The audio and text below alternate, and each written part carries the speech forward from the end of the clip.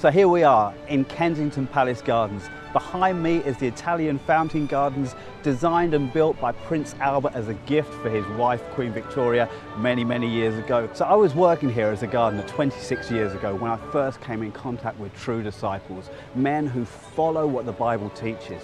And now, 26 years later, that's exactly what I'm doing, and that's exactly what our church is doing now. We meet just a stone's throw away from here in Porchester Halls, London W2 5HS. It's an incredible venue, but you know, a church is not what a building is on the outside, it's about the people who are on the inside. And now we are reaching out to this lost generation. Join us in the battle. We are building God's kingdom. We're going to Birmingham, we're going to Bristol, we're going to Manchester, we're going to Sheffield, we're going to Brighton, we're going to Oxford, all over the UK, Cardiff in Wales, Dublin in Ireland, Edinburgh and Glasgow in Scotland. Join us as we strive to follow the Word of God, preach the Word of God and make God's kingdom a reality here in the UK.